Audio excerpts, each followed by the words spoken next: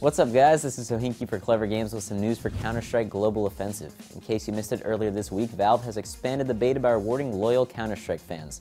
This week keys were distributed to the top 7,000 players in CS Source and CS 1.6. Also, 500 beta keys were given out to the top 500 players of the CSGO beta, and guess what? We got one. More on that in a minute. The beta expansion includes several new submachine guns and a pump-action shotgun, as well as balancing changes for the AWP, namely that you only get $50 per AWP kill as opposed to the normal $300.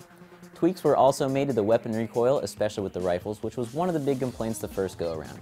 I got a chance to play the update, and while it's not perfect as far as I remember, it's definitely closer to what CS used to be. In addition to the new weapon changes, players can now play Dust 2.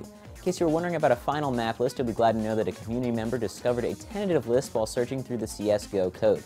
It seems that on the docket, in addition to the Dust maps, are classics like Aztec, Office, Italy, Assault, and Vertigo, as well as new maps like Depot, Club, and Balkan. Finally, for your enjoyment, there was also a leak of the concept art for quite a large number of the T and CT models.